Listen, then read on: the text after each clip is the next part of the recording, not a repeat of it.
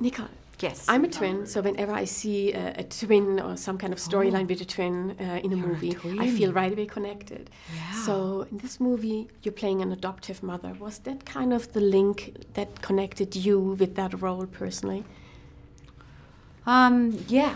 I mean, primarily it was through that, but also the story is so powerful. I mean, I was immediately connected just to the story because that idea of, I mean, Luke Davies, the writer, always says, you know, he was so drawn to it because it deals with the mythical themes of finding your mother, separation from the mother, and then also memory, you know.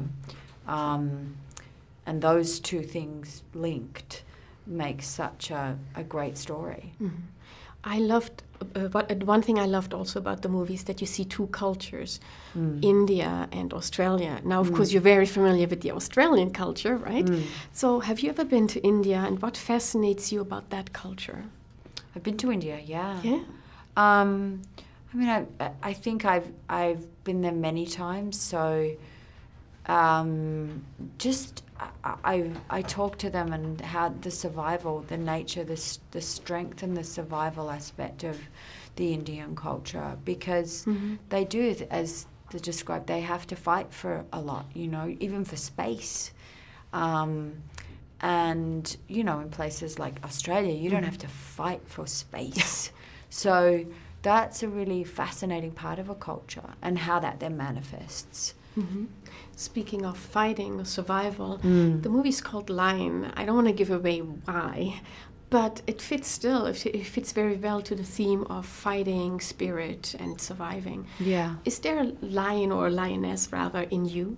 And in which way?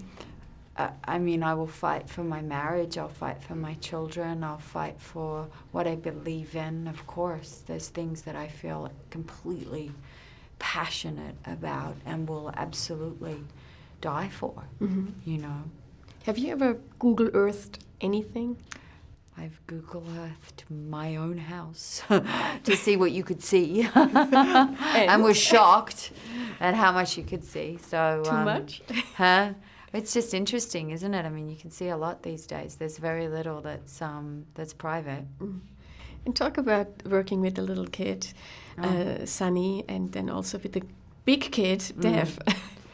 I mean, I was so lucky because both of them, very different. Obviously, one's a non-actor, one's an actor, but both I just connected with and had the ability to, they both let me in. And when you're playing somebody's mother, they've got to let you touch them and hold them and be very free to that, and they both let me do that. I mean, I had to earn it with little Saru through just putting in the time with him.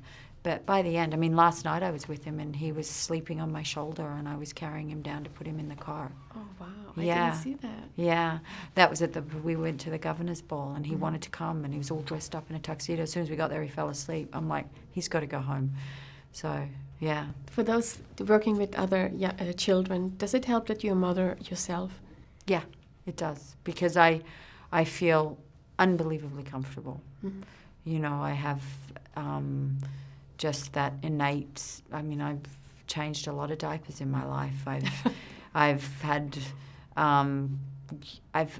to just navigate my way through so many situations with children. And I love it, and I'm open to it. Since you spoke about the spirit of India, what's the spirit of Australia? Gosh, I don't know. I mean, I think we're very direct. We're very open. We're very we're humble. We deal with things with humor, but I think we're good. We're inherently good. My cup of tea. Perfect. Thank you so much.